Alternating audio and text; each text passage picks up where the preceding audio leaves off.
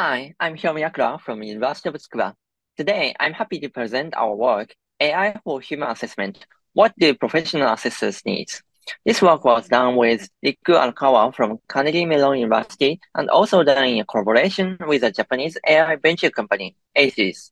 Human assessment is a process that aims to evaluate and make decisions on candidates regarding their suitability for certain types of employment. The assessment process involves multiple methods such as job-related simulations, interviews, and psychological tests. Among them, interviews are commonly used in which professional assessors conduct short interviews with candidate employees. In such cases, the assessment typically consists of two phases. In the interview phase, an assessor plays a certain role to evaluate how the candidate employee behaves in the given scenario through a one-on-one interview. For example, to examine their skills as a manager, an assessor plays a role of subordinate who is not satisfied with their current job. To profoundly examine employees' behaviors, assessors are required to act well to simulate plausible situations that are difficult for the employee. This interview phase usually lasts for approximately 10 to 50 minutes and is video recorded. In the review phase, the assessor plays back the recorded video of the interview phase. This review phase usually lasts for 30 minutes. Here, they inspect the employee's behavior, both verbal and nonverbal, and try to find cues for evaluating the employee. Then they make decisions on the employee's skills and suitability for certain jobs. To identify the requirements in building supporting tool for human assessment, we first conducted a workshop with assessors from a Japanese human assessment company. This company conducts approximately 2,000 assessment sessions annually and has a history of more than 25 years. Through the workshop, we first identified difficulties that professional assessors face.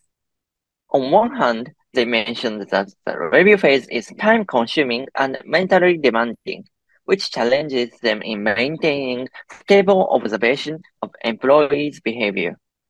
On the other hand, they raised a concern regarding the subjectivity in observing employees' behaviors. Then, as a core topic of the workshop, we discussed about how AI systems can support professional assessors' decision-making, especially in the review phase.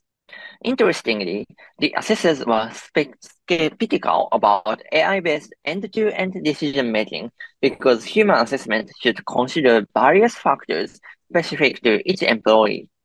Therefore, they assumed that such highly human contextual decisions are difficult to be done by computers, which we agreed. Instead, the assessors expected AI systems to help them not miss important behavior cues due to their subjectivity or mental demands during the time-consuming processes. Then the assessors can revise their judgment by taking the contextual meaning of such AI-detected cues into consideration. This workshop guided us to the idea of separating observation, which is done by AIs, and judgment, which is done by professionals. Actually, the idea came from the field of executive coaching, in which a nonverbal behavior analysis algorithm is used to observe people in conversation. As shown here, it can extract scenes of exceptional responses of employees in contrast to their normal status. Also, we preferred this algorithm because it can provide clear visualization of the detected cues. We then conducted a feasibility study to determine whether such an observational support is actually beneficial for assessors using 20 interview videos from actual assessment scenes. As a result, we found that the algorithm does not completely replicate the assessor's annotation. This is partial because of the false positive detection of the algorithm, but also because of the assessor's subjectivity.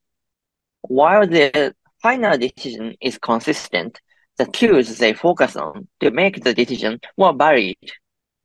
However, the assessors found that the algorithm would facilitate the assessment. This was largely owing to the interpretable output of the algorithm. It guided them to infer the reason behind the detection, questioning their decisions. In other words, it helped maintain the assessor's trust in the case of false positives and make the assessors open-minded about leveraging the detection results. Lastly, we developed a dedicated interface incorporating the algorithm and evaluated its effectiveness and usability. This figure shows the interface we developed. An interview video is embedded in its center part, along with a sequence bar on which pins indicating the detected anomaly points are placed. We showed pins corresponding to the top 6 scenes based on the calculated outlierness. The darker pins indicate scenes with top 3 outlierness, while the lighter pins indicate scenes from the 4th to 6th. We involved 6 professional assessors who had not participated in the previous workshop. 2 of them were junior assessors with experience of fewer than 5 years, while others were senior assessors with experience of more than 10 years. Each assessor was asked to review 4 interview videos with a prototype. After they finished reviewing all videos, we conducted a video-based semi-structured interview in which we asked questions regarding the usability of the interface and its expected roles in the actual workflow. As a result, assessors described that their process of the assessment was supported by the prototype in several ways.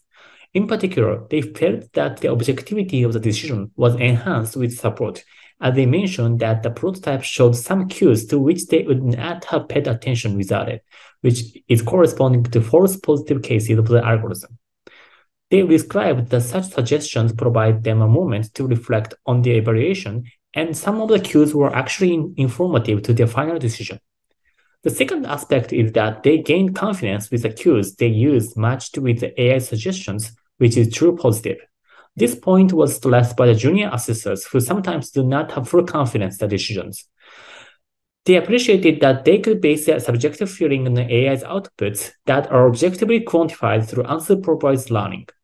Interestingly, they did not lose confidence when the cues they used were not in the AI suggestions, which is in the false negative cases.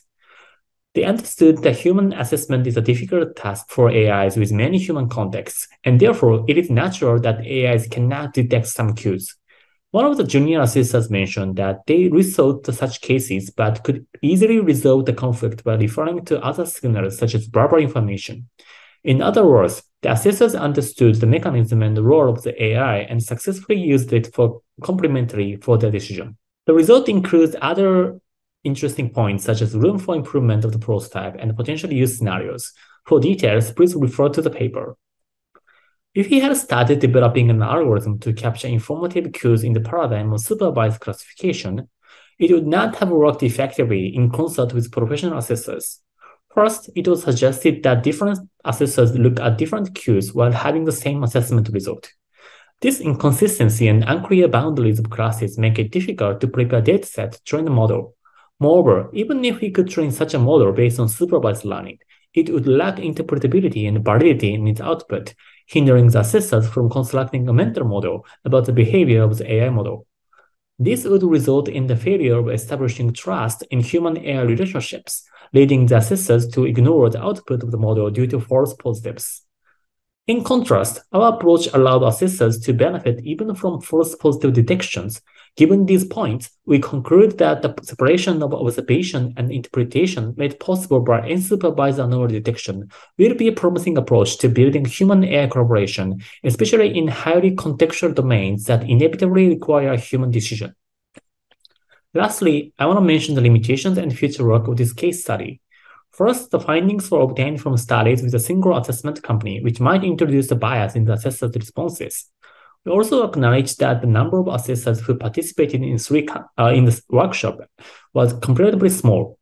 To further investigate the role of AI in human assessment, future work is desirable to be conducted by involving more assessors from different enterprises. We also would like to quantitatively explore how the introduction of the AI-based system affected the final evaluation of the assessors. Such exploration would inform us of the contextual factors of evaluation, such as the prospective capabilities of employees. While the current system entrusts the consideration of such factors to assessors, investigating how it can further contribute to the assessor's decision-making would be a promising approach. Thank you for listening to the talk.